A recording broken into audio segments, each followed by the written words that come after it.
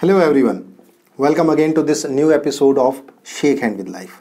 I am Narendra Sharma. In this video, I am going to tell you what is classical or objective approach of probability. Right, this is very important concept and this is the fundamental concept of probability. You will understand this video that what is the classical or fundamental concept of probability and why it is necessary.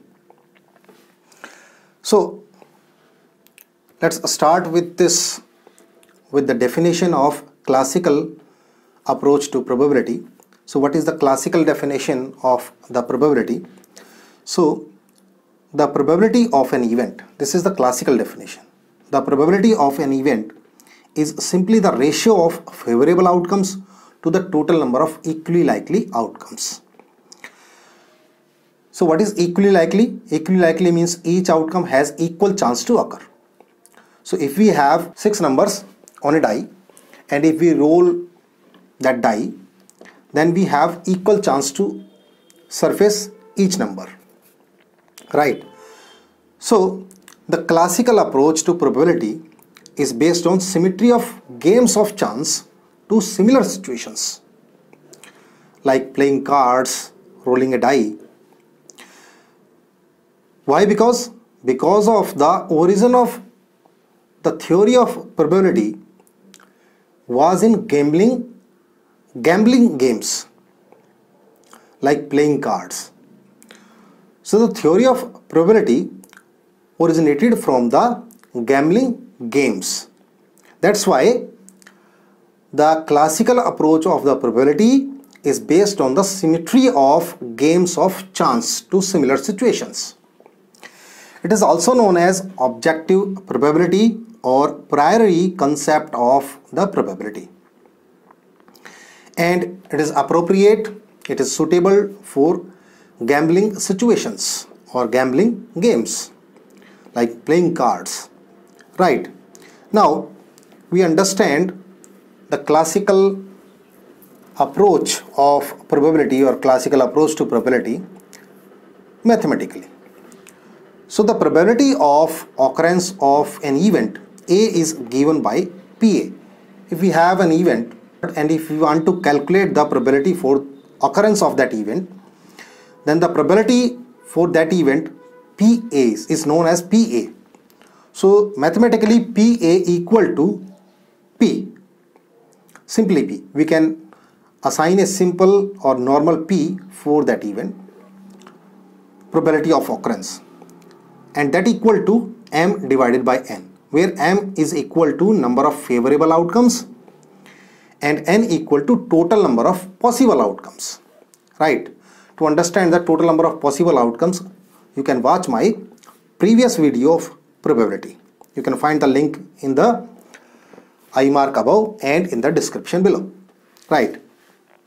Now if we want to calculate the probability of non-occurrence of an event A, then what it is given by PA bar.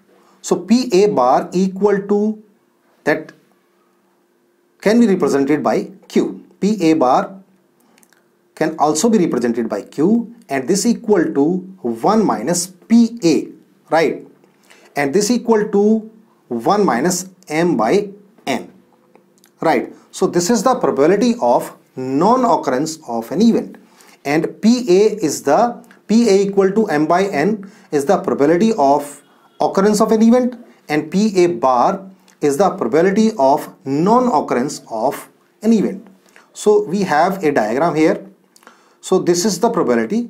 In white circle we have the probability for an event A, and if we want to find out the probability of non-occurrence of that event, then we have PA bar equal to 1 minus PA in this rectangle, right? Okay, now we understand the total probability. Total probability for classical approach to probability, classical definition of to probability or classical definition or objective definition of probability. So suppose probability of happening of an event A is called as success, and it is denoted by P. Suppose we denote the success with P, happening of an event A, right? And the probability of non-happening of an event A is called as failure, and we denote this with Q. Happening of an event A is known as success, denoted by P, and non-happening of an event A is known as failure and denoted by Q. Then the total probability is equal to the sum of P plus Q. That means P plus Q equal to 1, right?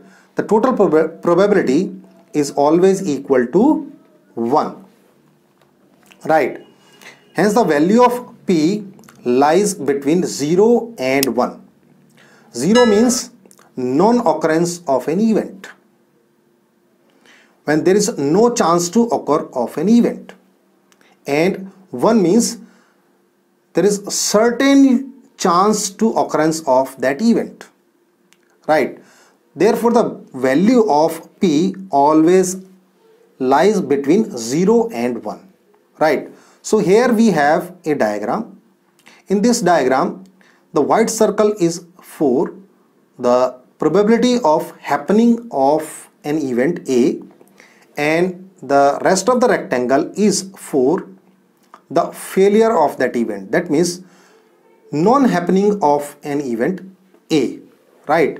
So this equal to Q is equal to 1 minus P, and the total probability is equal to 1, which is the area of this rectangle, right? And P is the area of this circle, happening of an event A. Then if we want to calculate the non-happening of an event A, probability for non-happening of an event A, then we have Q equal to 1 minus P, and the total is equal to P plus Q equal to 1. Total is equal to 1, which is P plus Q, right? This is the total probability. Okay. So the conclusion is that if an event A can happen in M ways and fail to happen in N ways, so the success is happening in M ways and failure is happening in N ways for an event A. Therefore the probability of happening of an event A equal to M divided by M plus N, and the probability of failure of an event A equal to N divided by M plus N. So M equal to number of outcomes favorable to happening of an event A, and N number of outcomes not favorable to happening of an event A. That means the failure of event A. And therefore M plus N equal to total number of equally likely outcomes or total possible outcomes, right? Now we understand the classical approach or classical definition of probability with a few examples. So let's take the first example, tossing of a coin. So event A is getting head. Happening of event A is getting head. When we toss a coin, we get a head. This is our event. So the total outcomes equal to 2. Either we get head or we get tail. These are the two possible outcomes, total outcomes, right?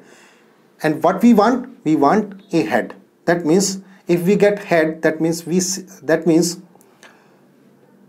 get success, right?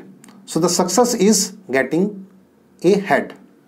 So the favorable outcomes equal to 1, which is head. Therefore the probability of getting a head equal to PA equal to 1 by 2. Favorable outcomes divided by the total outcomes. So this is 1 by 2. And the probability of not getting head, that means if we get a tail, that means we get a failure. And in this case, the probability of not getting head, this is equal to QA equal to 1 minus PA equal to 1 minus 1 by 2 equal to 1 by 2. So we have half and half. When we toss a coin, we have equal probability for getting a head and getting a tail when we toss a coin. Let's take another example. A box contains 500 items, right, in which 5 items are defective items, and one item is picked at random from the box by the quality checker. A quality checker comes and pick a item randomly. So what we want to know, what are the chances that the item picked is defective item and the item picked is not a defective item. We want to calculate the two things. Either the item, what is the probability of getting a defective item, and what is the probability of not getting a defective item, or okay part, what is the probability of getting a defective item, or what is the probability of not getting a defective item, right? Suppose the event of an item picked is a defective item and it is denoted by A. If the quality checker gets a defective item, then this event is denoted by A. Here we have the total number of items in the box equal to 500 and we denote this by N. The total number of defective items in the box, that is total number of defective items. How many defective items are there? 5. And these are the favorable cases. So M equal to 5. Now the probability that the item is defective, PA equal to M divided by N. M is the defective favorable outcomes, favorable cases. So M equal to 5 and N the total number of items in the box. So 5 divided by 500, we get 1 by 100 and we get 0.01. That means the quality checker has 1% chance to get a defective item, right? And the probability that the item is not defective, so we subtract PA from 1. So PA bar equal to 1 minus PA and we get 1 minus 0.01. This is equal to 0.99 and we get 99%. So the item is not defective item. When a quality checker picks an item from the box and it is not defective item, the probability is 99%. So this is the classical approach. When we have a game theory or we have equal chances or gaming chances. So this is the classical approach or fundamental approach of probability. So this was the concept of classical probability. If you have any question or suggestions, or if you have any doubt, then please do write your feedback in the comment section below. If you really enjoyed this video, then hit the like button and share this video with your friends and colleagues.